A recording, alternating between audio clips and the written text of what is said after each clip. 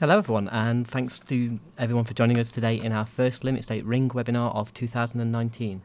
My name's Tom Pritchard, I'm the Principal Engineer here at LimitState and I'm also the host for today's session. In a minute I'll be passing you over to our presenter and I'll also be rounding up at the end. Today's webinar is titled Make More Informed Masonry Arch Bridge Assessments with LimitState Ring, and it's going to provide you all with a broad overview of the capabilities of LimitState Ring, which is our masonry arch analysis software, and also the technology behind it. The main part of the webinar itself is going to run until approximately 1:10 PM UK time, and we do include 5 or 10 minutes at the end for you to ask questions. You can post these yourself via the question functionality that is present as a pop-out in the webinar interface that should hopefully be in front of you, and we do always try to answer as many of your questions as we can during the webinar, and if that's not possible then we do make sure to reply via email in the day or so after. Looking through the attendee list, we have a mixed audience today. Some of you will have used LimitState Ring before, and some of you will be new to it. Hopefully we'll be able to provide everyone with something new that they can take away regarding the capabilities of the software and how it can be used to streamline your masonry arch bridge assessments. So, without further delay, I'd like to pass you over to our speaker for today, who is Matthew Gilbert, and he's the LimitState Ring Product Manager. So, over to him. Thanks very much, Tom, and thanks very much for joining us today for the webinar.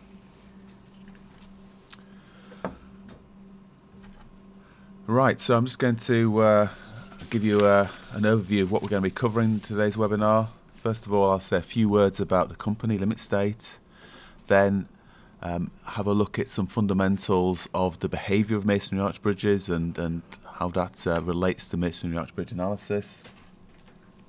Then move on to look at how we can actually apply the LimitState Ring software to the analysis of arch bridges.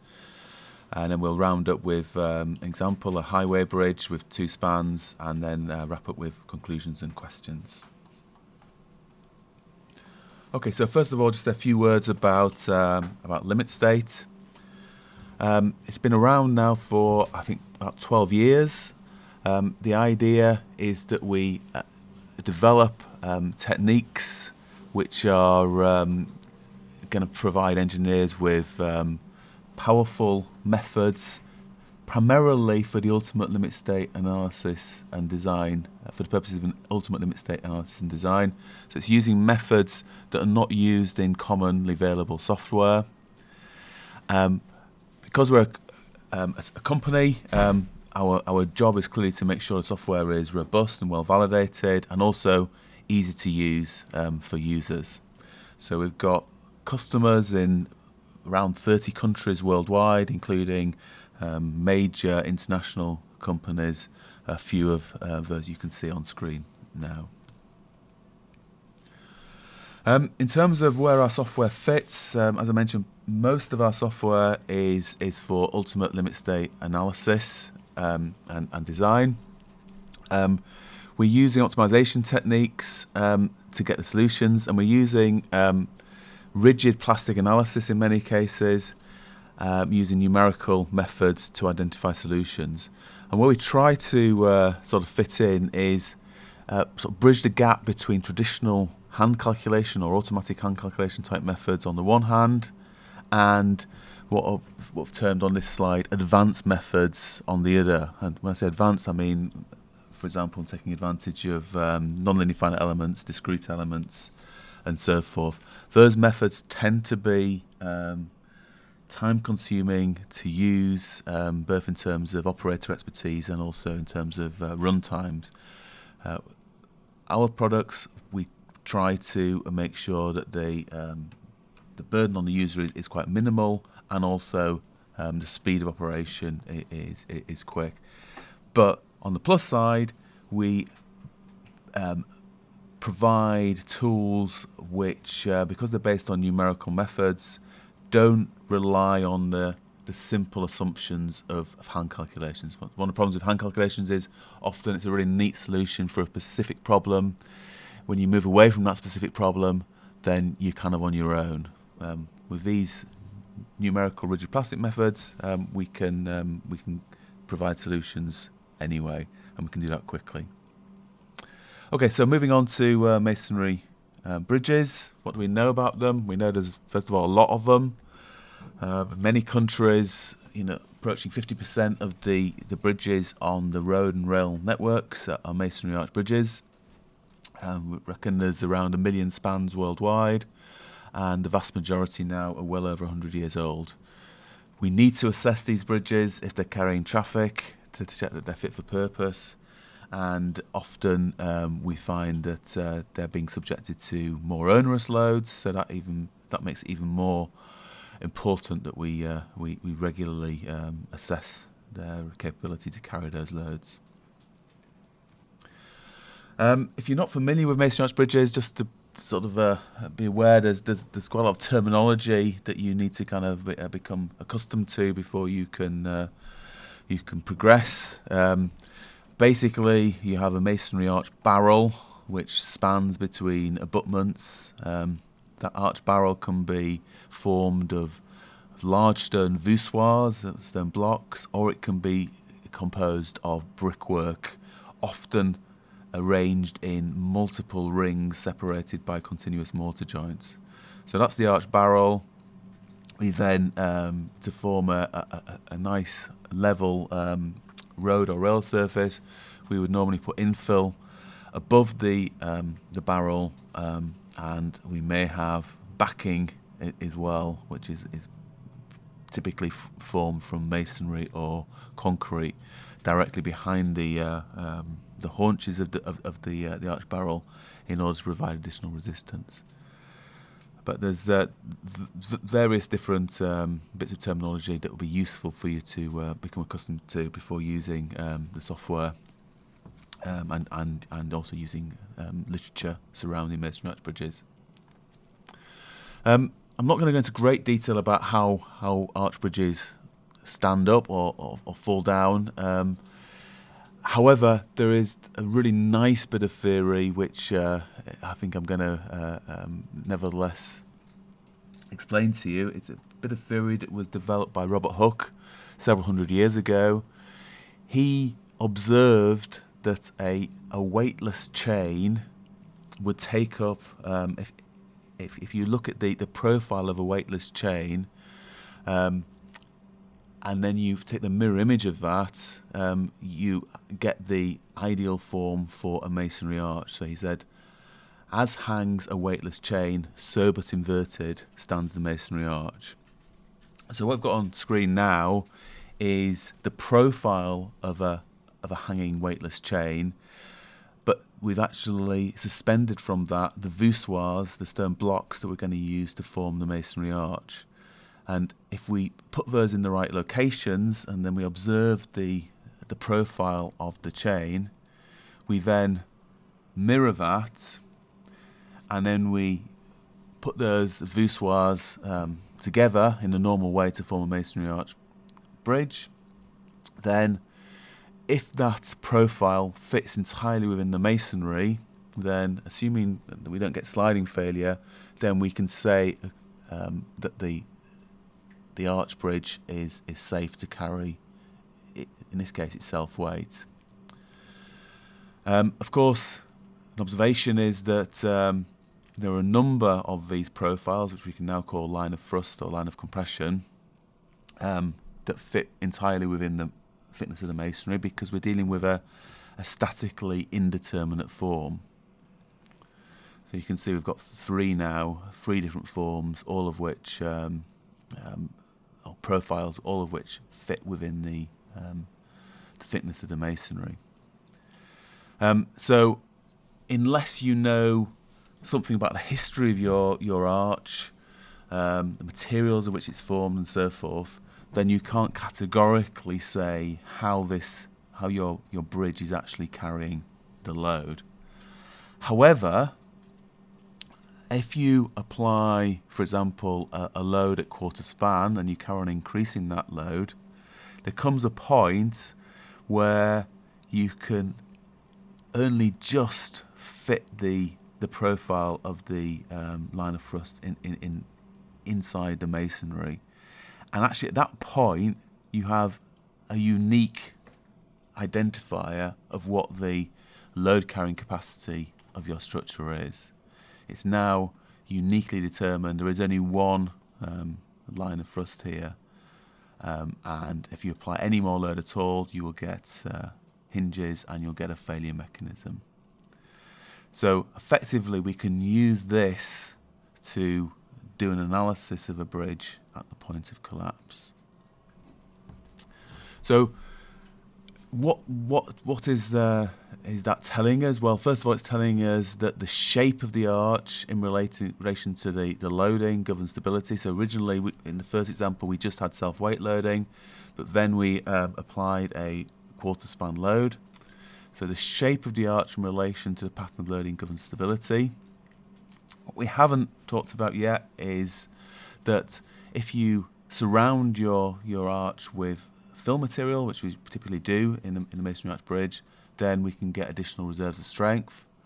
Basically, the fill disperses the applied load through the fill, which is beneficial.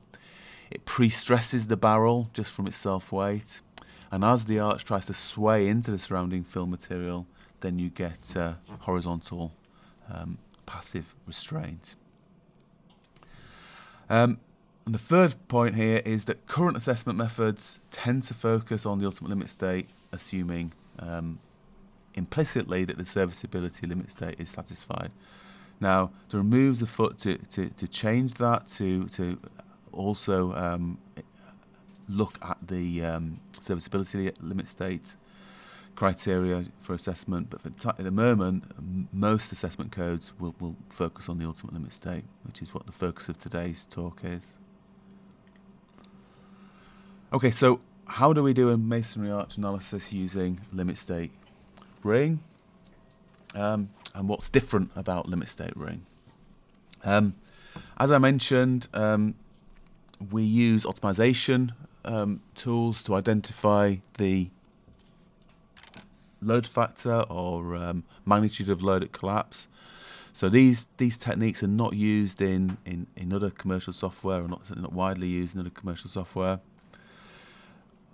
Other things that we focus on is making sure the results from the software are validated against high quality test results. So we've got close links with the University of Sheffield, for example, and other universities who are doing tests, and if we validate the outcomes from the software against those tests, then obviously it increases confidence.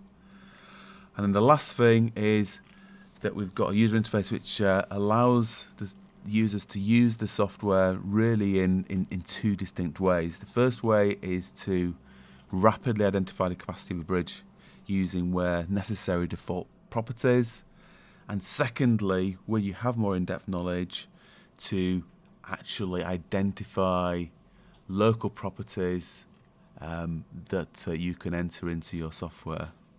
And we'll look at those scenarios shortly. So the first method, quick assessment using a wizard.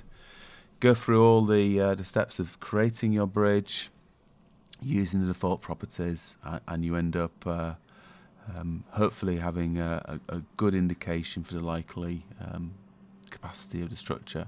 And that can be done in a matter of minutes. Second mode, if you know about local properties, then you can include those in your analysis. So for example here, we've got a bridge over water, and let's suppose that for whatever reason it's tricky to repoint areas where you've got mortar loss out,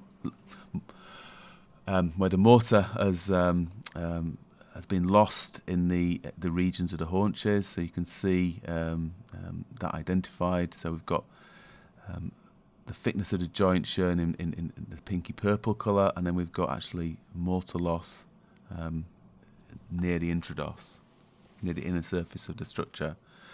Obviously the best thing to do is to just point that up. If we want to see what the capacity is without pointing it up, we can do that. We can enter the details of this mortar loss directly, and then we can see what impact that has on the mode of response.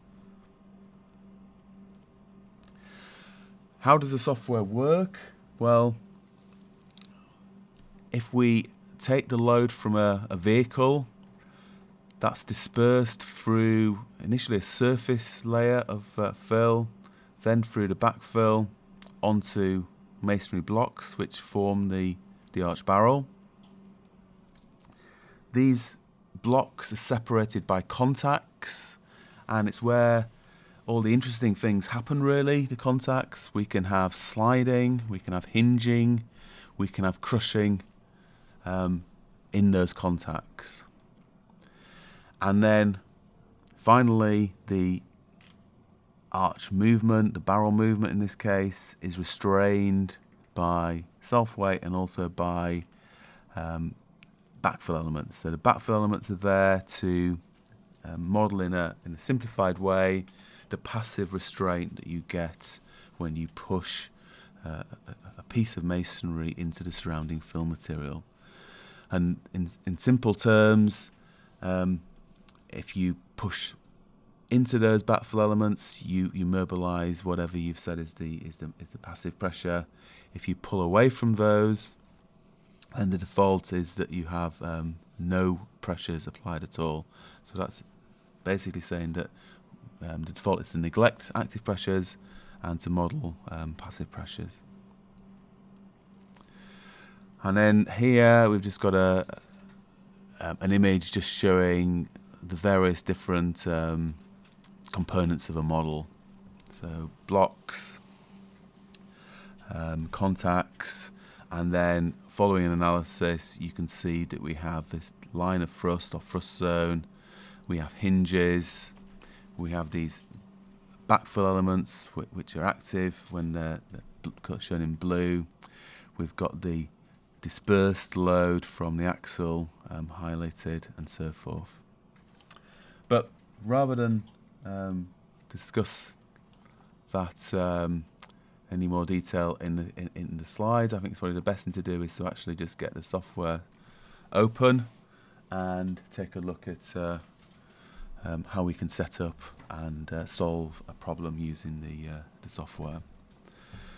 So I mentioned the wizard, so I'm going to set up using the wizard a highway bridge example. I'm going to use defaults in many cases, and the first thing to do after I've entered details of the project is to set up details of the geometry. What you're able to do is define end standing piers if you want, but the default is that actually these are not modelled, so we'll go along with that default. So in other words, the end spans are assumed to be founded on a rigid material by default. And then move on to the spans. So let's suppose I've got a number of spans, let's say 3 spans. So the first span, I need to make a decision about, first of all, what the barrel is made of. Is it stone voussoir, is it bonded brick, or is it multi-ring brick? For now I'll say it's stone voussoir, and I also need to decide how I'm going to represent the geometry of the structure. Now normally for a detailed analysis I would recommend that you use a user-defined shape. However, for a quick analysis, if the structure that you're dealing with appears to be in good condition and you've got an indication that it was originally constructed segmental, there's not been a great amount of movement or distortion, then you could, for a preliminary analysis, assume it's segmental, and then you don't need to specify the span and the rise. So I'll do that, but I'll check the box saying insert span after this, which will allow me then to enter details of the pier. This is a fictitious bridge, so I'll just enter, for example, a pier height of 4 meters or 4,000 millimeters, and move on to the second span. By default, the second span is exactly the same as the first span. I'll leave that and I'll insert another span, and then by default the second pier is the same as the first pier. This time I'll perhaps change something slightly. I'll make it the pier slightly higher, 5 metre higher pier.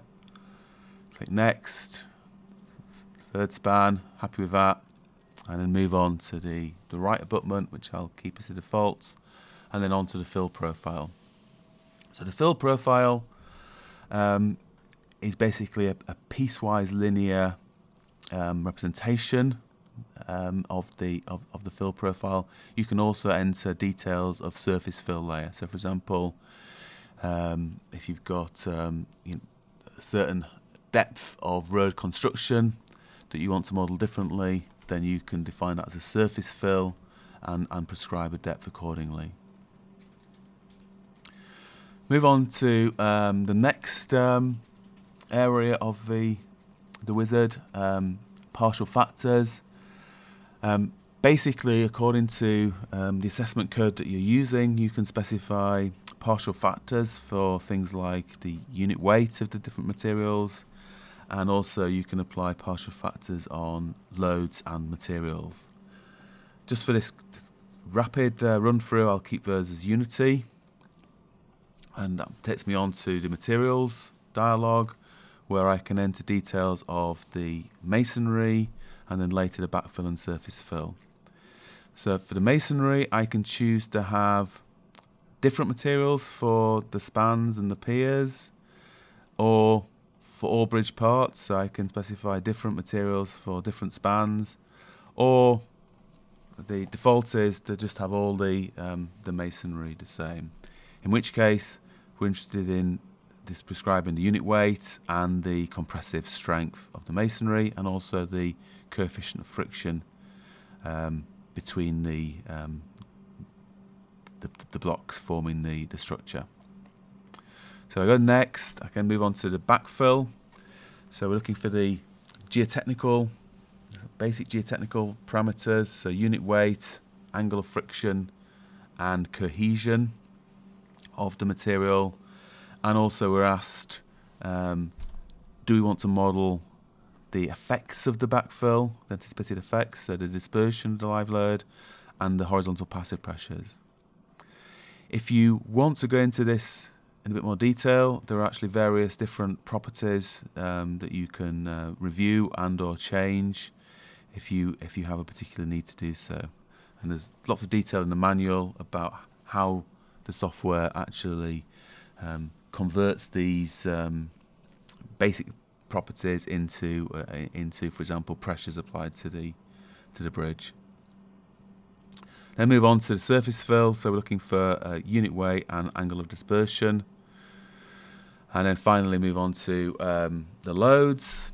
So I can use a default 1 kilonewton single axle, or I can go to a database and I can enter details of, for example, a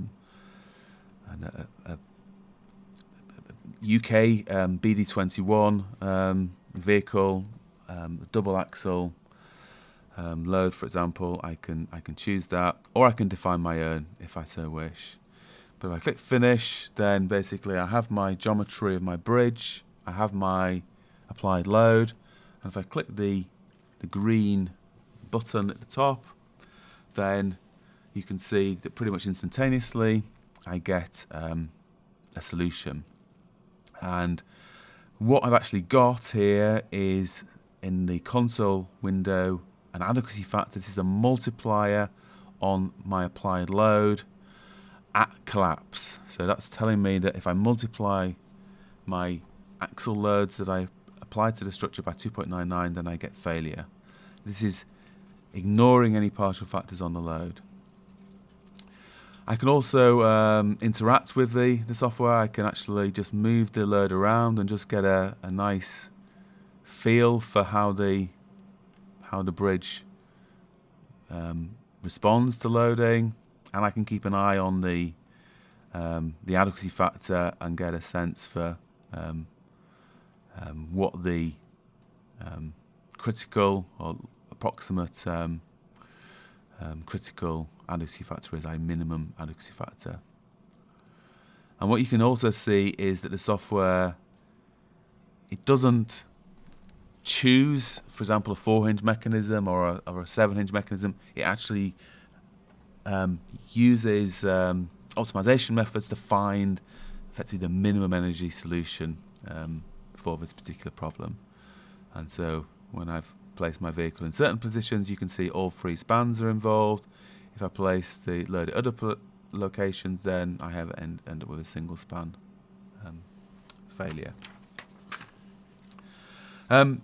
Just to just give you an indication of how the second mode can be used, I mentioned that you can select properties locally. So, for example, let's suppose that this pier is in a river.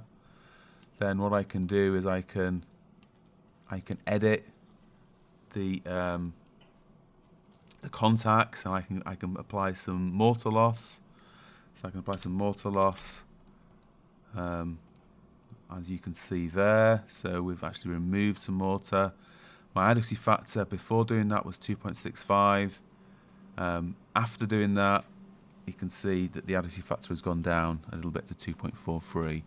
So you can interact with the model and make changes as you see fit. Okay, so how did that work? What are the mathematics involved? Well, actually, they're fairly simple. What we basically do in the current version, at least, is we maximize a load factor, that's a multiplier or adequacy factor on a external load in the problem, subject to equilibrium constraints. And equilibrium constraints, if you imagine every block, so for example a single block in a pier, what we're looking for is that block needs to be in equilibrium in the x, y and rotational sense. What are the forces applied to the block? Well, obviously it's a self-weight load, but there's also forces at the contacts. And so we've actually got a highlighted contact where we've got a normal force, a moment and a shear force. And we impose limits on the values of those values. So the shear force, for example, is limited by the magnitude of the normal force and the prescribed coefficient of friction. Similarly, the moment is limited by the thickness and the normal force, assuming infinite compressive strength, and actually we have a non-linear constraint where we have finite compressive strength. So maximize lambda subject to equilibrium and yield. And the nice thing about this is it's a linear optimization problem, which means it's easy to solve. In terms of verification, the original version of the software was actually developed in the early 1990s when I was busily testing bridges like the one that you see on screen. This is a 5-meter span, 4-ring brickwork arch bridge, and ever since then we've spent time making sure that we get good correlation between the software and experimental results. So single spans, multi-spans. In more recent years, we've constructed bridges in effectively an oversized fish tank where we can actually keep track of how the backfill and the arch barrel are interacting with each other, so we can make sure that we have a sensible soil model. And we've also done that on a smaller scale. Here in Sheffield, we actually effectively split out all the components that contribute to capacity, isolating them. So, for example, in the upper image, we've got the self-weight of soil on the left-hand side. On the second image, we have the self-weight, but also the passive restraint. And we can basically go through and look at the correlation between the experimental results and the ring results, and check that we're getting reasonable correlation. Okay, so that's how it works and what we're doing to check that it's spitting out sensible results. And I've got a quick example. It's a twin span highway bridge. So you can see some details of the geometry on the slide now. It's quite a modest structure. It's 2.7 metre spans with a 0.7 metre thick central pier. Now, what I would say is that because masonry arch bridges resist applied loads largely due to their self-weight, you can often find that the smaller span bridges are more problematic than the longer span bridges. For a long span bridge, foreseeable live loads are often, almost insignificant in relation to the self-weight. So live load issues tends to be less important for very large structures, and correspondingly more important for small structures such as the one that you can see on screen. You can also see that it's indicated it's got two rings of brickwork forming the arch barrels, and can't really see, but it's probably not a particularly good representation, but the arch barrels are both slightly distorted. If we zoom in on a photograph of the structure, you can see it's constructed of soft red bricks. Probably don't have a big enough view to see the profile, but anyway, you can see two rings of brickwork, and you can see parts of the two spans. And what I've got available is a representation of this structure, and you can see, if I go onto the span, that I've basically, in this case, I've entered a user-defined span with a number of points. In this case, 9 points. What I would suggest is the more points that you get, the better, the more accurate or the closer representation you have of reality. And I've got similarly some points defining the right-hand span as well. Now, in this particular run, I've assumed that these two rings of brickwork are well bonded, so it's equivalent to a voussoir bridge. And if I look at the loads that are applied to the structure, I can see actually I've got a single axle. It's a single 11.5 ton axle, actually with a dynamic factor on there. And if I look at the partial factors, I can see actually I've set up partial factors which are relevant to the current generation assessment codes in the UK for highway bridges. So I've actually got an axle load factor of 1.9 and a dynamic factor of 1.8. So what that means is that when I click solve here, I will get an additive factor which is a multiplier on a multiplier, if so to speak. If it was a design problem, it would be an over-design factor.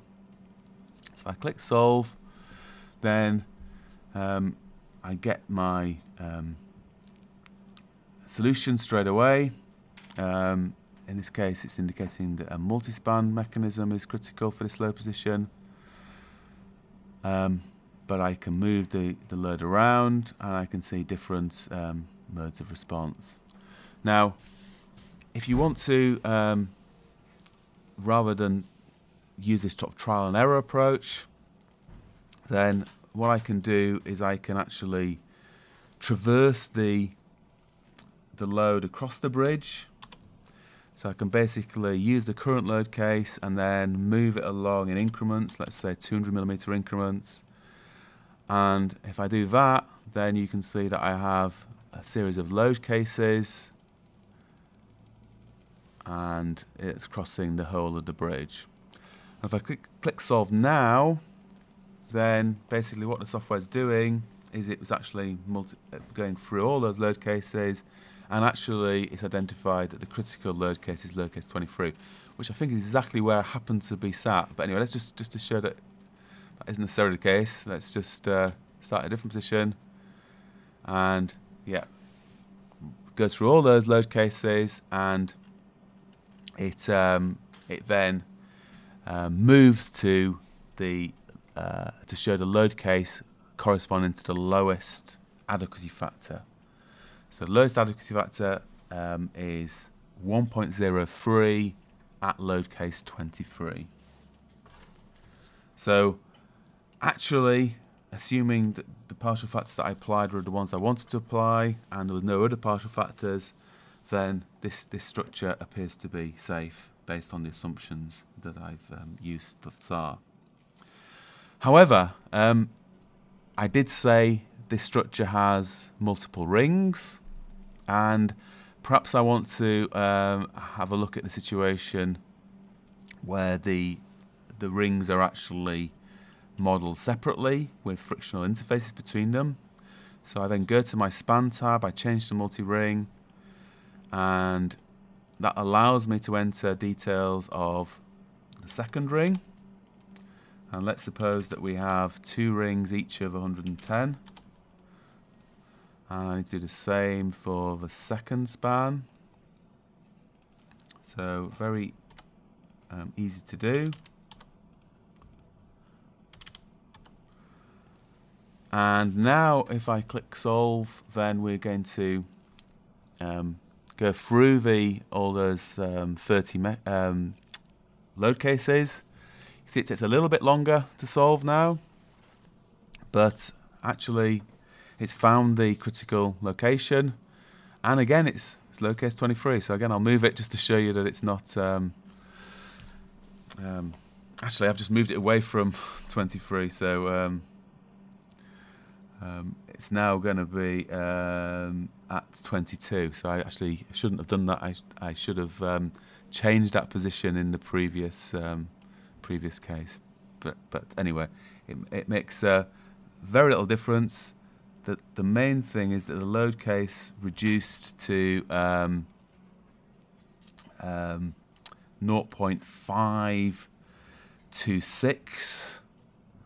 So significantly reduced. So putting in the 2-ring representation reduced by a factor of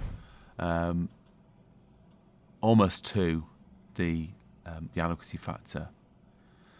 Now you might be wondering what actually means in terms of the vehicles that you can carry on this structure. If you're working to current UK standards, then you can go to the LimitState website. I'll just pull up a browser in a second. So go to the LimitState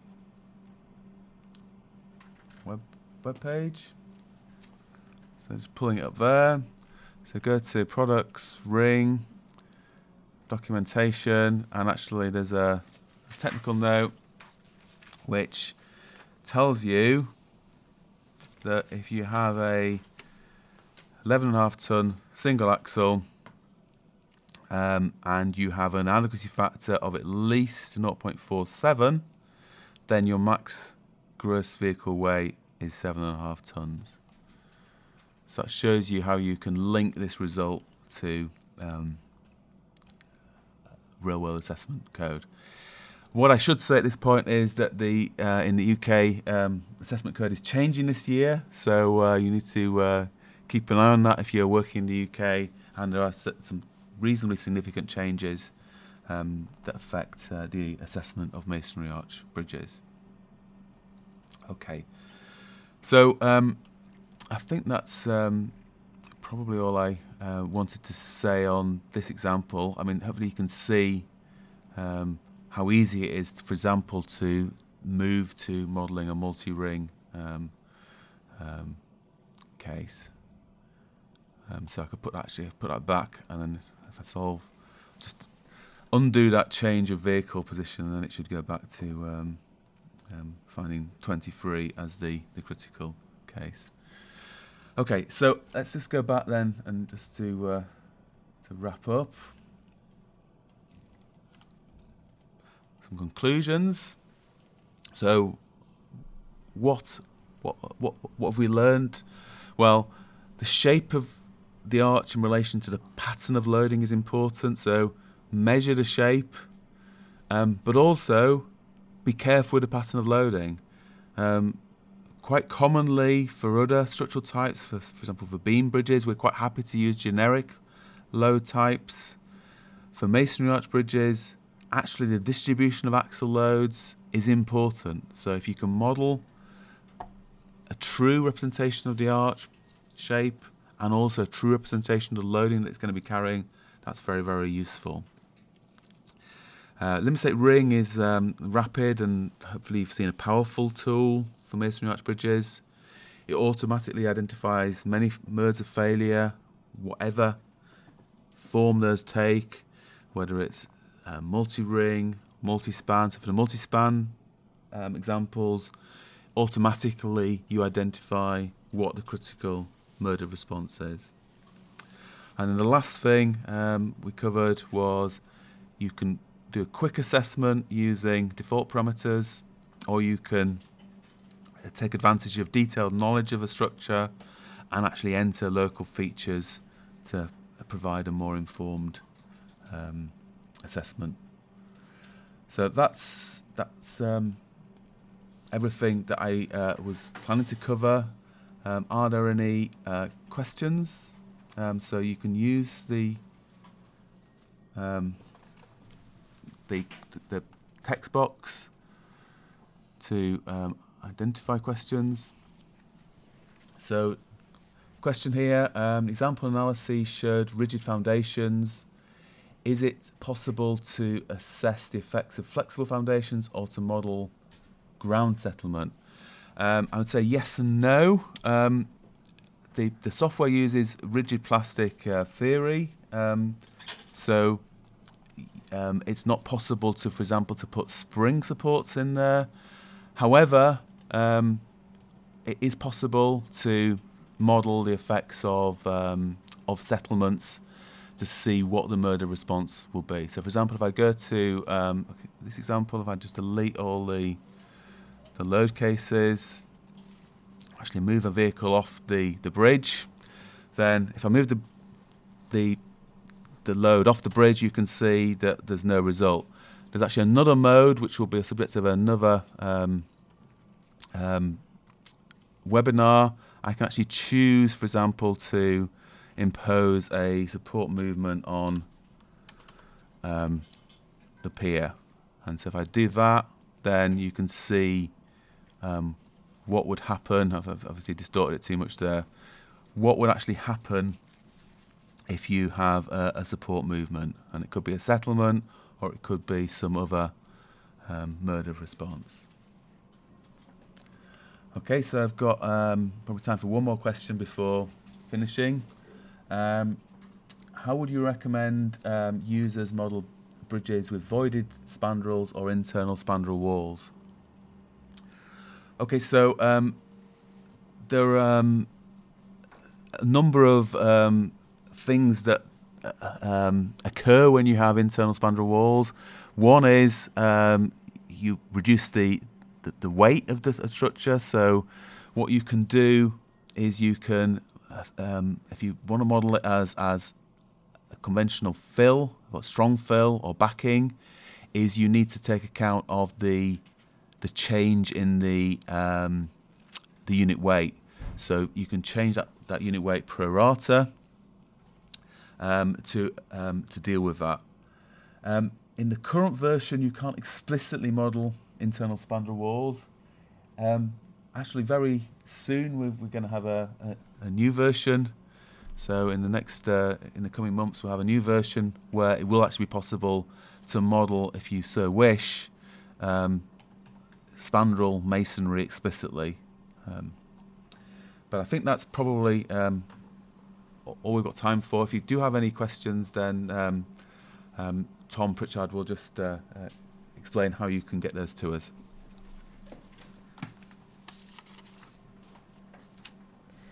Thanks, Matthew, and thanks to everybody for joining us today. We do hope that you found the webinar informative and that you learned some things from it today. If you do have any questions, like Matthew says, then you can get in touch with us either on the telephone, and the details of that are on our website, or you can email us on support@limitstate.com, and we'll be happy to answer any questions that you have that way. Hopefully you'll all be interested to know that we're also planning a number of supplementary webinars throughout the year. I think Matthew may have touched on that, and these will focus on things such as particular problem types, features and applications of LimitState Ring, as well as our other software. So please do look out for the event notifications that we'll be sending out for those via email, and they'll also be on our website and all the usual social media platforms closer to the time of those events. So lastly, again, I'd just like to say thanks for listening, and we do hope that you can join us for one of our future sessions. Goodbye.